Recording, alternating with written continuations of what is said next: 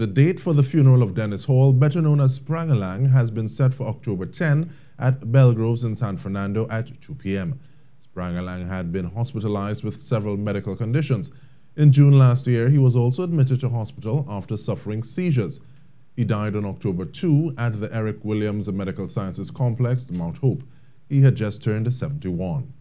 Viewing of his body, according to his wife Natasha Nurse, has been scheduled for Friday.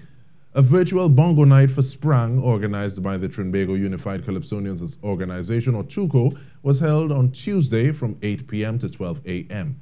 The event featured live performances, tributes, career highlights, and more.